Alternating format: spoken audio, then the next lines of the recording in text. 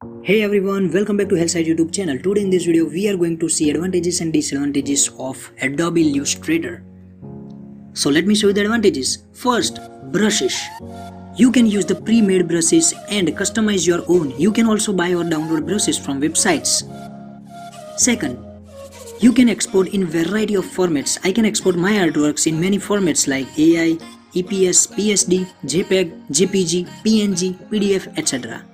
Third, with the new updates, the user interface becomes more flexible. You have the freedom to choose what features you like to be displayed on canvas or not, and you can literally customize it.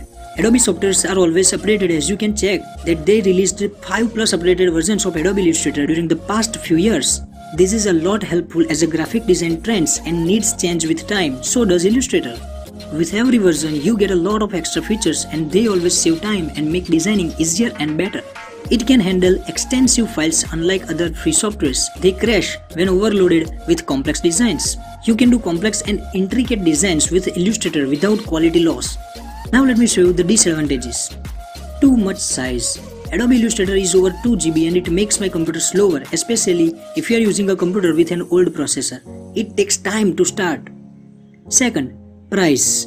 The subscription plan may be a little very costly. And third, not beginner friendly. You need a lot of practice to learn the tricks as there are so many features and you might feel overwhelmed. So this is all about the advantages and disadvantages of Illustrator. Meet you in the next video. Till then, take care and be happy.